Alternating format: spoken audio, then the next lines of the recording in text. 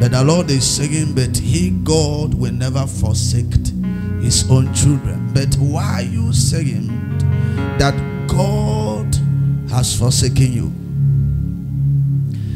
Hear me, child of God. You must understand that God can never lie. He will never lie. If He said He will never forsake you, He meant what He said.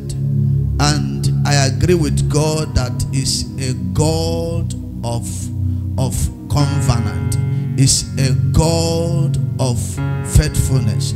He can never go against His word. He said, I honored my word more than my name. So if a woman, if a mother can forsake her own child, the Lord is saying, I am not a human being, so I will never behave like a human being, because I am God and I understand what it takes to have a child, because I offer my son.